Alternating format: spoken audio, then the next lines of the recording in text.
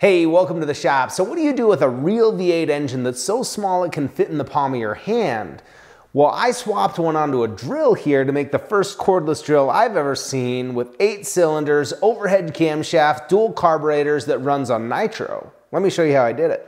Before I can install this engine, I need to assemble it. It came as a kit and it was provided for this video by Sterling Kit. You'll find a link and a discount code for them in the description. When you look at this tiny crankshaft or piston, the cylinder head, it's amazing to see all of the detail that's gone into these machined parts. It really is pretty cool, and it was fun to lay everything out, and it's going to be a bit of work to get everything put together. Let's go ahead and build it.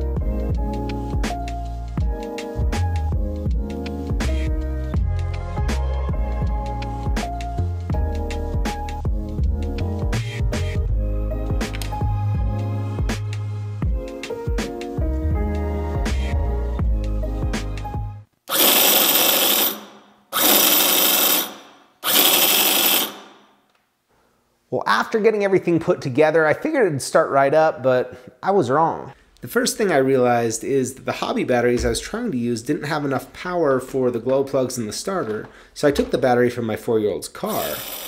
Still no luck. The next thing I did was check all the glow plugs and found that one of the ignition modules didn't work. They sent me a replacement, and that corrected that issue, but it still wouldn't start. Now, after sorting through all these things, when it still wouldn't start, I'm starting to get pretty discouraged. I've put a lot of time into this so far. Having checked ignition, compression, and timing, I knew it had to be something with fuel. I added a primer bulb and tuned the carburetor.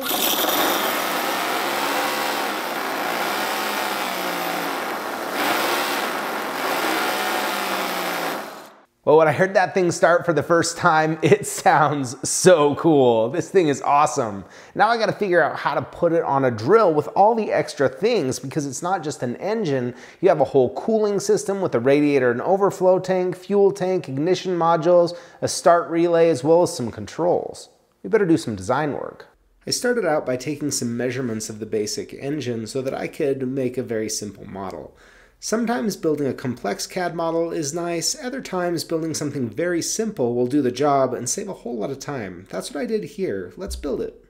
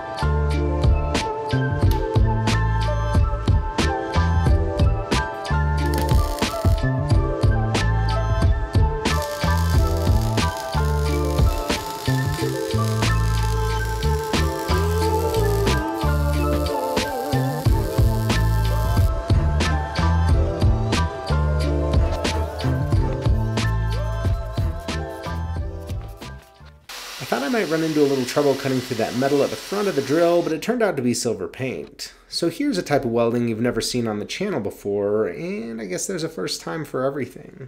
It's really kind of satisfying to mix this up and put it in place. I lost a few of the bristles from this brush, so I guess that's going to add some fiber reinforcement and make this whole thing a little bit stronger. Setting it down in place on the base plate was surprisingly satisfying. It's always fun to assemble things that you've designed and see it all fit together. So I have the engine mounted in place. Next I'll add the radiator, the fuel tank, overflow tank and a little bit of wiring here before turning my attention to a mount for the chuck on the front of the crankshaft. I would normally do this on a lathe, but I'm in between lathes now, so I'll get by with the mill.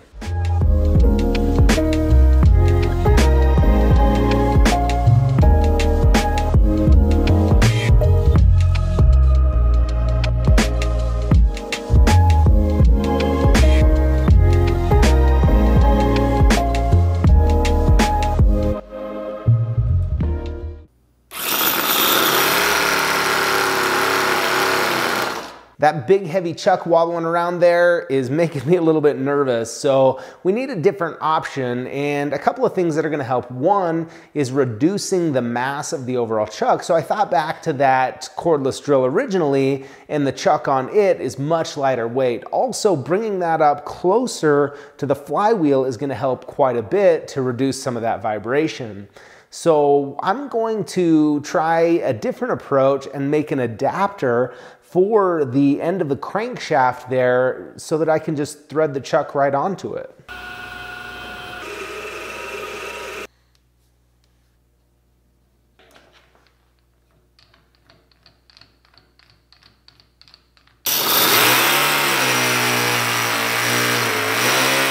You might think a project like this is kind of silly, and you know it is. I grew up working with my dad in his auto repair shop, and engine swaps in cars were kind of a favorite pastime.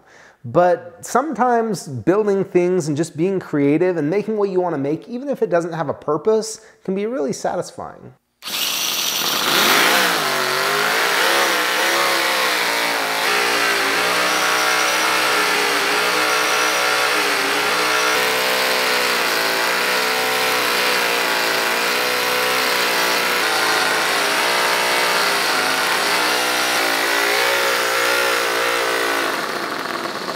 Hey, well, thanks so much for tuning in today. If you are just learning to weld or you want to learn how to weld and aren't sure where to get started, I've put together some affordable online courses that walk you through step by step through the learning process. I'll link those in the description as well. So thanks again for tuning in. Until next time, weld safe, and we'll see you then.